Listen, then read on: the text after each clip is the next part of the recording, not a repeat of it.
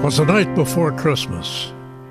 He lived all alone in a one-bedroom house made of plaster and stone. I had come down the chimney with presents to give, and to see just who in this dwelling did live. I looked all around, a strange sight to see. No tinsel, no presents, not even a tree. No stockings on the mantel, just boots filled with sand. On the wall hung pictures of far distant lands. Medals and badges, awards of every kind. A sobering thought came alive in my mind. This house was different. It was dark, it was dreary. I had found the home of a soldier. I could see that most clearly.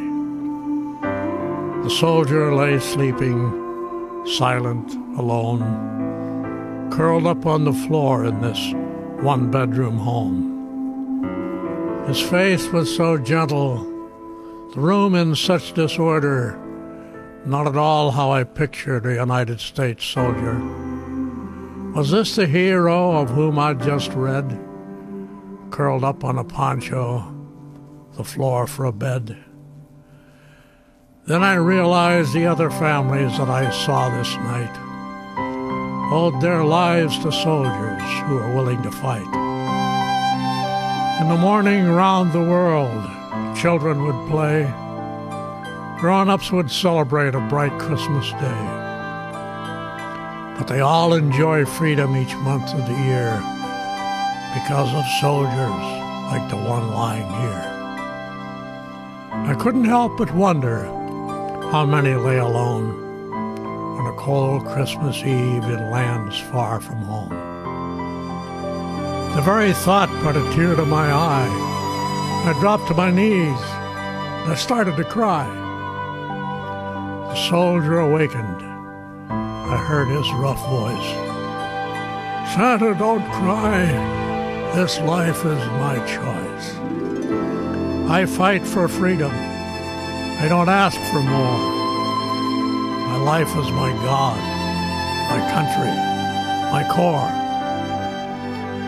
The soldier rolled over and drifted asleep.